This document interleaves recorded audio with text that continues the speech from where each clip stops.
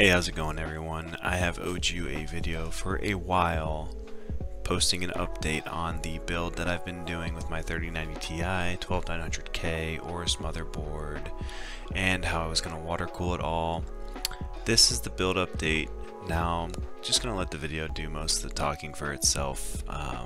It's a pretty short clip here showing what I've got. I need a little bit more work on the cables, gonna get some custom cables, have to figure out this plate issue I have with the Corsair gap that you see in the bottom right.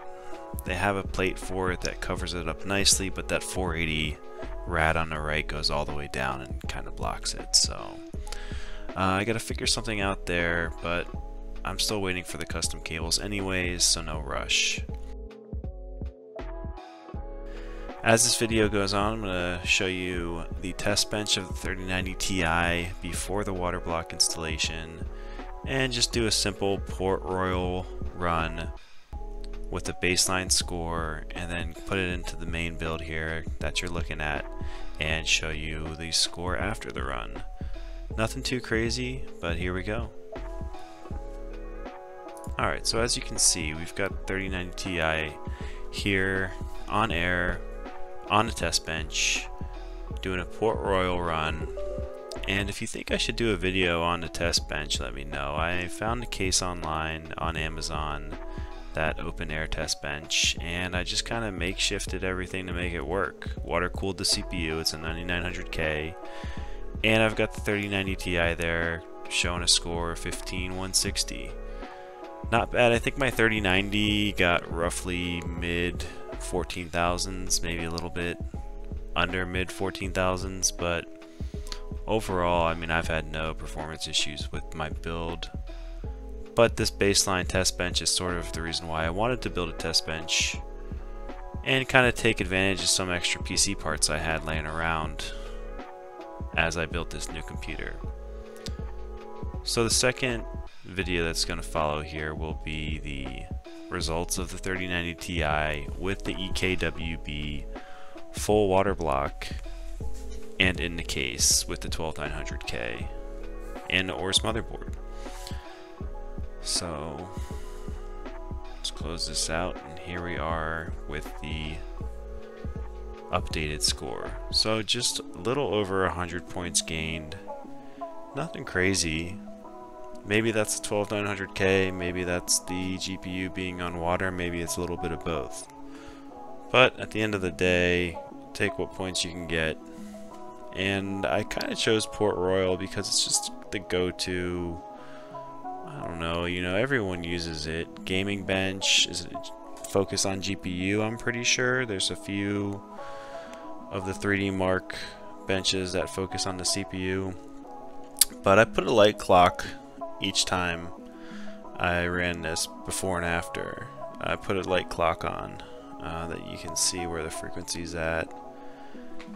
And I kind of wanted to talk about the 12900K a little bit too, because I haven't done a whole lot of benchmarking or testing with the 12900K, but I did use Intel's overclocking utility, and I'm just going to kind of go through it right now. Get this disclaimer out of the way, opens up, and you're presented with this screen that basically just details everything on your PC. It'd be similar as if you opened up, you know, hardware info, and checked it out there. So nothing crazy here. I, you know, don't really have a reason to be looking at this other than just checking it out. This might have even been my first time opening it up, I'm not sure, but I did this recording a little bit ago now. It's taken me a while to get everything together, and I do apologize for the delay, but yeah, as we see here, little disclaimer, obviously overclocking can damage your PC if done incorrectly, but that's kind of the purpose of this utility, and I thought I would use it. Now look how many different settings there are here. If you really want to tweak out on this, you can, and I might one day. I mean, it's a little overwhelming if you don't know what you're getting into, and I definitely am at the early stages of not knowing what I'm getting into, but So using their tool, you're basically giving this utility full power to tune and clock your CPU based on what it's reading. And you can see there it bumped it up to 5.1 gigahertz. So I mean, not bad. I'm not sure what top of the line 12900Ks are running, and I might get more in depth on that and try and make some videos on it now that I've kind of gotten everything squared away and I'm just working on cables. So let me know what you think about, well, really everything. How does the build look so far? How does the 3090 Ti clock compared to what you've expected or what you thought? And what do you think of Intel's utility software here that kind of clocks the CPU for you? Maybe the lazy man's approach, but figured I would give it a shot.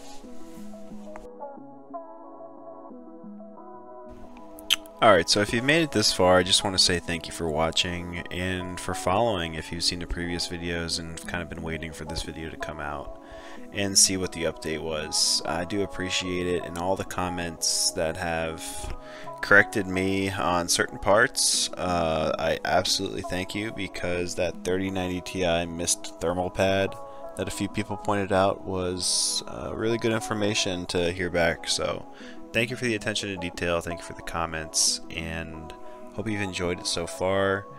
Just leaving you off right now with what you can kind of do with the benchmark score that Intel gives you through their utility tool and their web interface.